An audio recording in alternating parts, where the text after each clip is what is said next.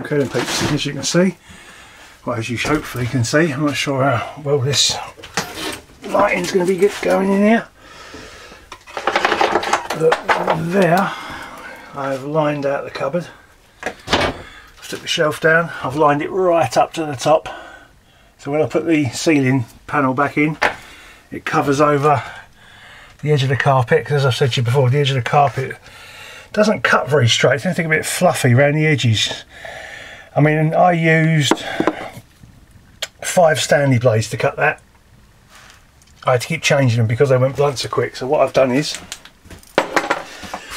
cut myself a bottom panel, literally out of cardboard, covered it in carpet. The reason I did that is because I went to make a cardboard template, found out that the flap from this particular box was exactly the same size as the bottom of the shelf. So I stuck a bit of carpet on it. Job done. Can still be pulled out. It's not a big piece of wood, so it's quite pliable. Neatens all the edges up. One carpeted cupboard. You don't have to be flash. A bit of cardboard doesn't make any difference, does it really, at the end of the day? Once it's in there, all it's going to have is me underpants and my socks sitting on top of it. And I'm pretty sure my underpants won't mind sitting on a cardboard base, and I know damn well my socks won't, because they put up with my feet every day, so they'll put up a bit of cardboard.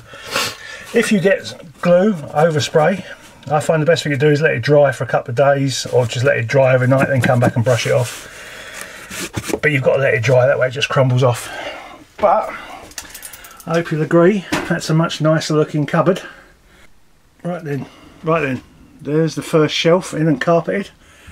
I'm sure well you can see that, lighting is not the best, I know. All it is, another piece of this UPVC, it was the shelf that was in there before, I've lowered it down, carpeted it. Underneath I've got them corner blocks, holding it up, nothing fancy. What I'm going to do for the corner blocks is, just so they don't stand out quite so much, I'm blackening in the covers that clip onto them. Not doing anything fancy. Let's turn the torch off. Let's see if I can do this. I'm never going to be able to do this with one hand. The old YouTube staple. This isn't easy with one hand. All I'm doing is, let's have a look. I've got no idea if I'm focusing in on this or not. I don't even know if you can see that. But what I'm going to do is just colour it in with a black pen. You can spray it black if you want. You can paint it black with a black paintbrush if you want. It just so happens that in the scrap I found a load of permanent black marker pens. And not being one to grab a lift from a gift horse, I just colour them in black like that, so they look a bit better. I don't even know if this is going to show up, but there you go. They look black because they are black. Right, so let's have a look.